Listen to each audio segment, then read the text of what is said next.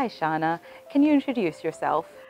My name is Shana Schwartz, and I am a staff developer. I work with teachers all over the world, and I've been doing this work for 22 years alongside colleagues at Teachers College Columbia University. And we work with teachers to help them to teach reading and writing and phonics in ways that light children up and that make sure that their brains grow so that they will become lifelong readers and writers. So Shana, what makes the Teachers College Columbia University workshop model well matched for the students here at ISD? You know, one of the things that's really beautiful about the workshop model and about the TCRWP curriculum is that it moves as children develop, asking children to do the work of reading and writing. They are ready to do increasingly more complex work and thinking.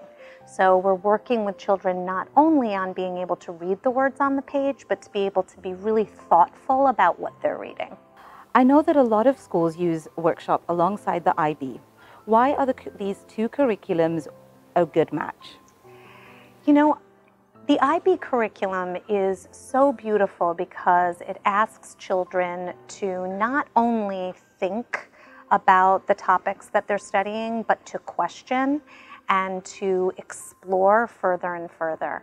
And the workshop model also asks children to do this. When they're reading, we're not just asking them to tell us what they've read, but asking us to think about what they're reading and pose questions about it so that they can find a way towards their own kinds of study.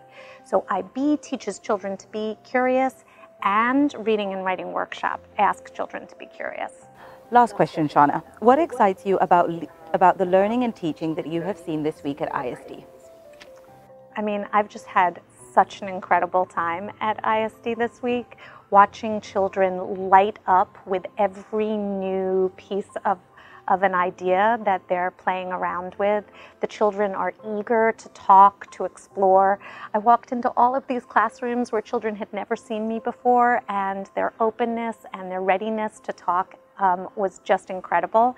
And then to see how they're taking what they're learning in reading and they're applying it as they work with Legos or build things, it's just really been such a delight for me. I really appreciate the welcoming of all of the teachers and the children.